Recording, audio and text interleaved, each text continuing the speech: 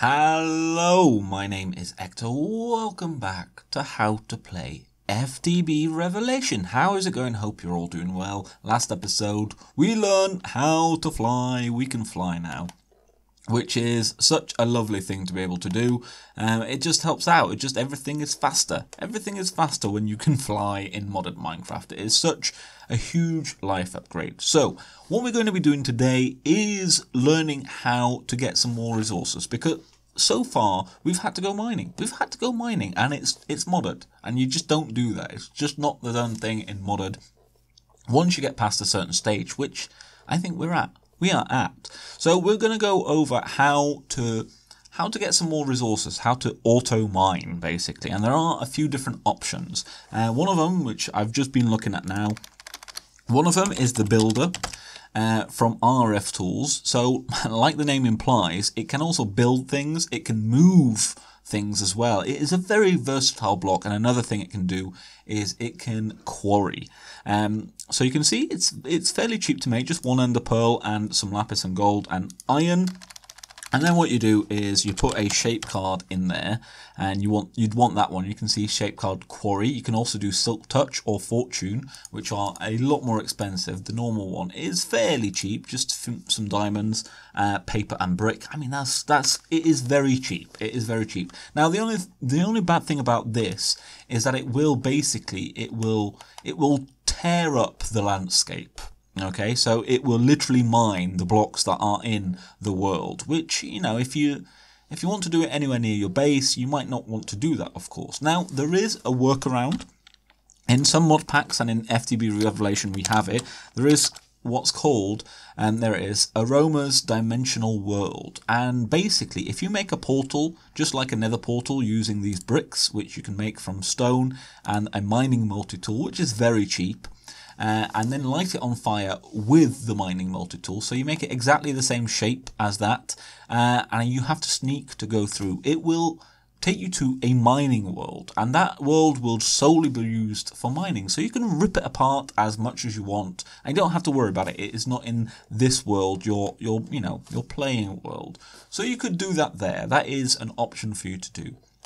What we're going to be looking at is a mod called Environmental Tech. Oh, no, not there we go. Environmental Tech, and you can see it has several things going for it. Now, the biggest things that it can do is it can provide power using the solar arrays, or it can mine using all of these. So there's a void ore miner and then a void botanic miner. Now, we won't worry about the botanic miner. If you click on it, you can sort of see it needs a chorus flower. And if you go to uses, you can see these are the types of things that it can mine. So, as the name implies, botanic suggests, obviously, things of a natural nature. Now, we're going to go for the void ore mine controller. Now, you can see there's different tiers. We'll be just using the very basic tier 1, okay? So you can see that takes some of this stuff, block of diamond, diode, which is pretty simple, laser, which is, no, we need the white laser lens. Where are you? You're somewhere. It's not that hard.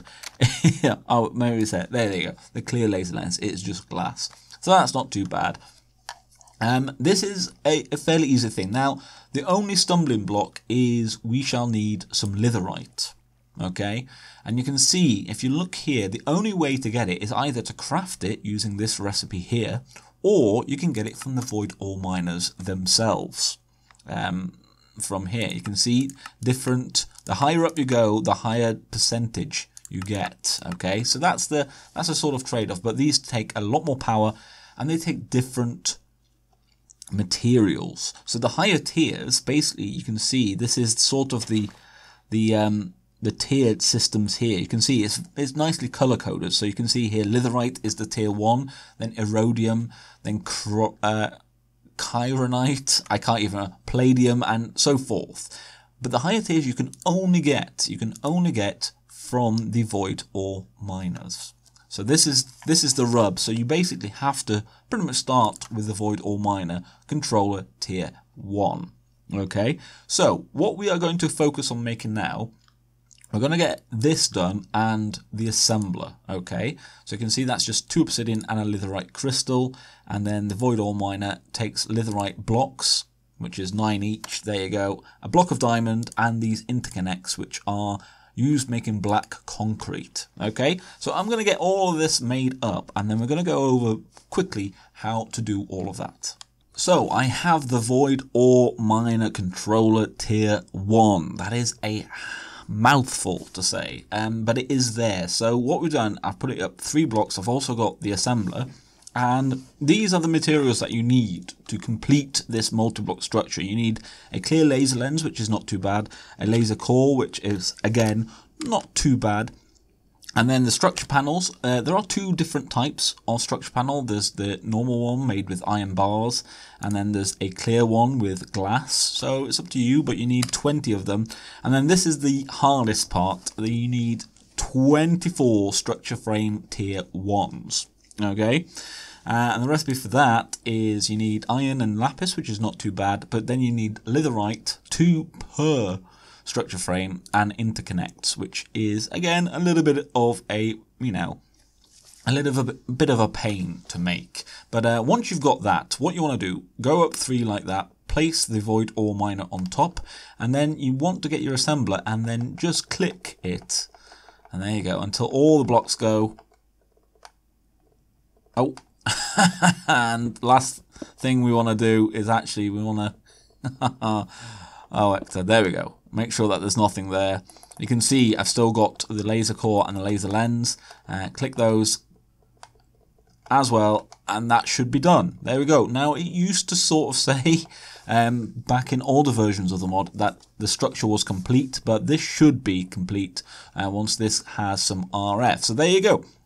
Now, the other thing that we need to do, and I should have probably done this before I did this, but let's just get under here. Now this, like I said, this doesn't actually take any resources from the actual land, okay? It simulates it, and it basically just like spawns them in, okay, essentially. So what this needs to work, if we can get to the middle. Is this the middle? Yes, excellent. So this is the middle. You can see the laser core here. What this needs is it needs a complete line of sight right down to bedrock. Okay, so that's what I'm going to do now. It's going to be a bit dull. I'll get back once it's done. And there you go. Once it's done, you can see there is now this laser that stretches all the way down. Okay, so that's how you know it is working. You can see the bedrock, and the laser is here. So let's go back up.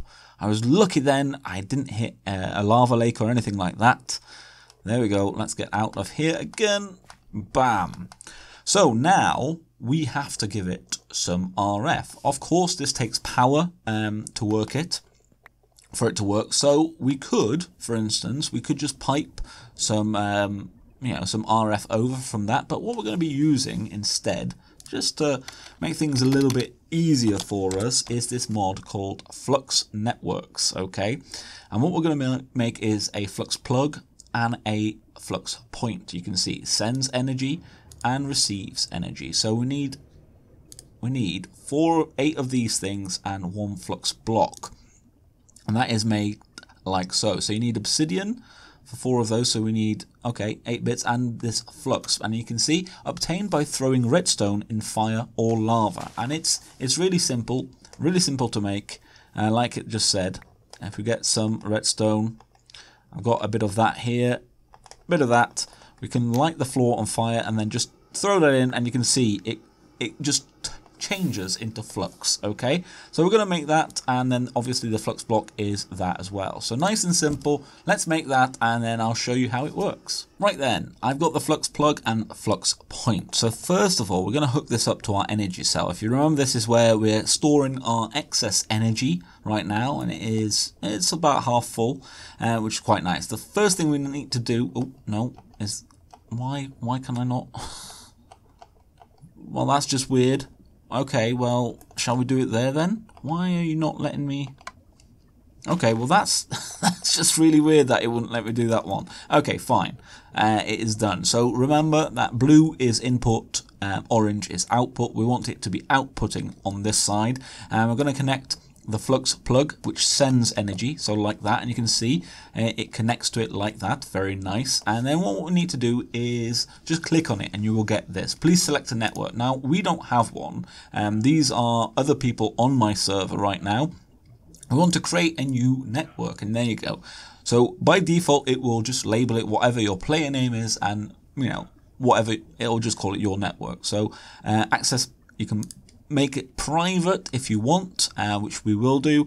We don't want anyone else using it, mainly because it will interfere with our machines. It's just sometimes if you're on a server, it's just probably simpler to make it private, not to be, you know, mean, but you just won't you'll have less problems. So we create that like that. ActiveInk's network. There we go. Please select a network, and we will choose our own. So there you go. So it will now be able. Now don't worry too much about this. You can name it something else, and you can set the priority to whatever. Don't worry about that for right now. That's a little bit advanced, but just to send some energy, we can just do that. So now we take our flux point like that, and we just stick that on there like that. Same thing again.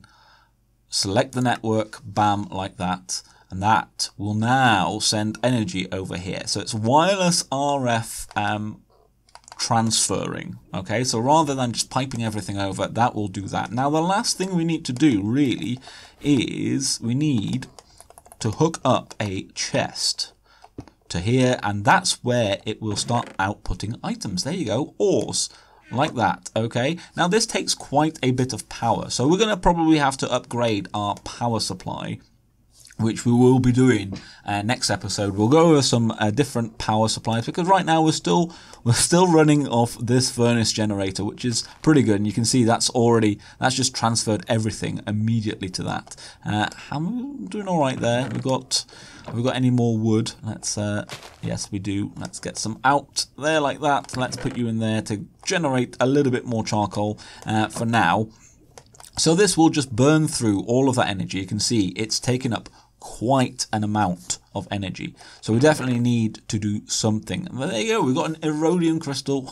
Weirdly, we've got 2 mana infused ore and some tin ore. So like other things, you can chunk load this to make sure that even when you're offline, this will still work. It still will produce all the ore it can. And like I say, it doesn't rip it from the world itself. It just generates it, which is quite nice, and it's a fairly simple thing to do. It does cost quite a bit of resources just to get going, but once you've got it all, it's really rather nice. I just want to, where's my dirt? There we go. I just want to cover that up because it looks ugly. We don't want that there, like that. There we go. That is better. So we've got that going. So that will very slowly, and you can see it's taking energy right now already just to try and produce a little bit more of the resources. So I lied. I totally lied just then, and you probably already knew it from the the screenshot, the thumbnail of the thing. We're going to make a solar panel, a solar array I should call it. So it's the same sort of setup.